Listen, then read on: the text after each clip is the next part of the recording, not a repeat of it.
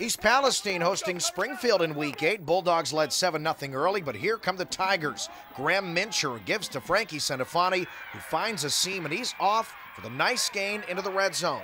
That would set things up for Mincher, who scrambles around the outside and works his magic from 8 yards out. He crosses the plane for the touchdown. Just like that, we're tied at 7. But freshman quarterback Steele Sherry had himself a ball game for EP. He rushed for a 61-yard touchdown and breaks away here for a 54-yarder. Off to the races. Bulldogs get the win, 35-17.